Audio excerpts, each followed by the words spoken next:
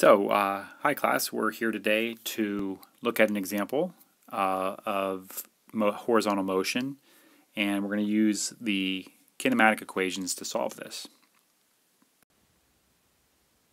So I was at the zoo the other day, and I happened to be at the enclosure for the cheetahs, one of my favorite animals. Now, most of the day, of course, they're sleeping, but when they do run, they are an incredible sight to see. So naturally, as I looked at the cheetahs, I had two natural questions to ask. So naturally, those two questions were, what is the acceleration of a cheetah? And the second question I thought of was, will it have reached its top speed by the time it reaches its prey? Now, by top speed here, I'm using this 45 miles per hour, which, to note, is not really the true top speed of a cheetah, which is somewhere closer to 60 or 70 miles per hour. So we take a look at some of the information we're given.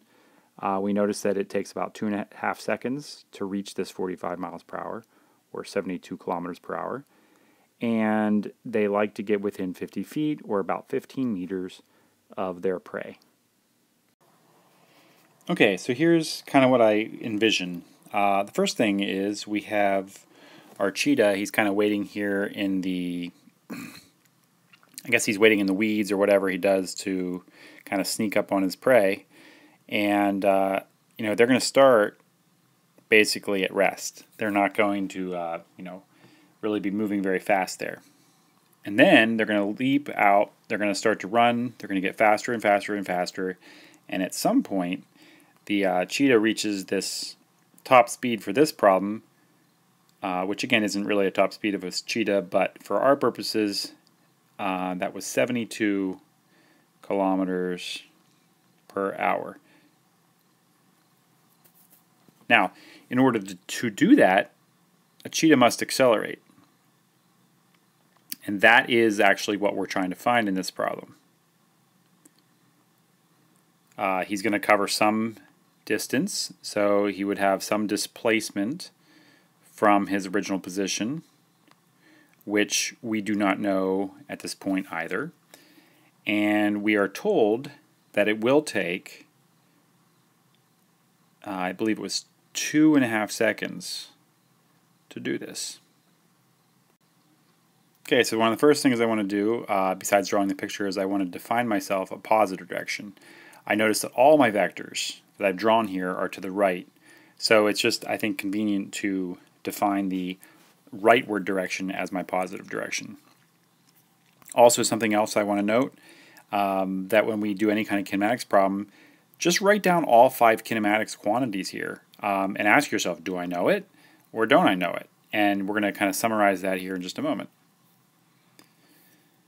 So we've already said that we know that this cheetah is going to start at rest, so that's 0 meters per second.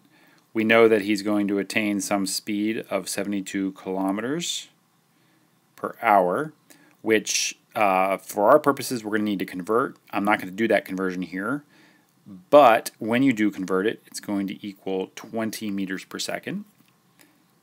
The acceleration is, in fact, here for this first part of the problem, what we're trying to find.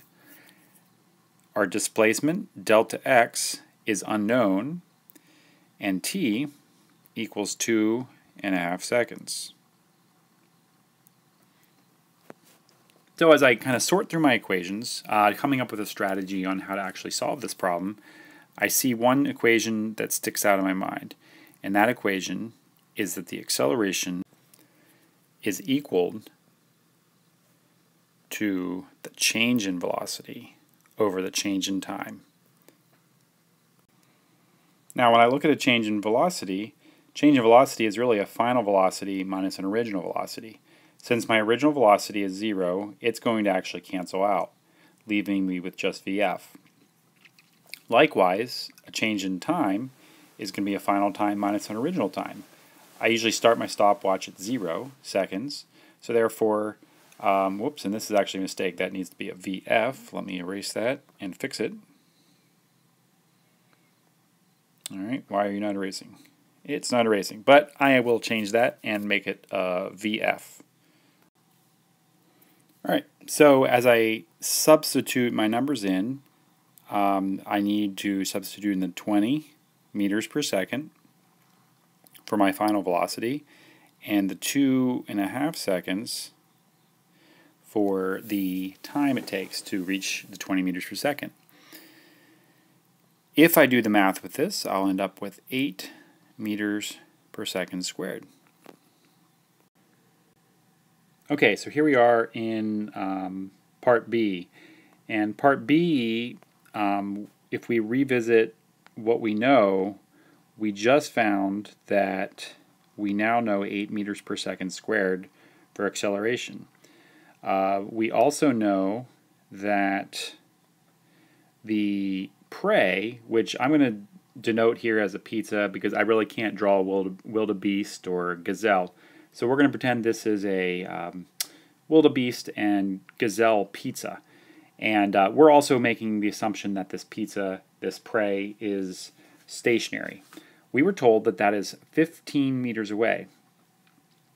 So in this problem, my new find is actually going to be the delta x, the displacement.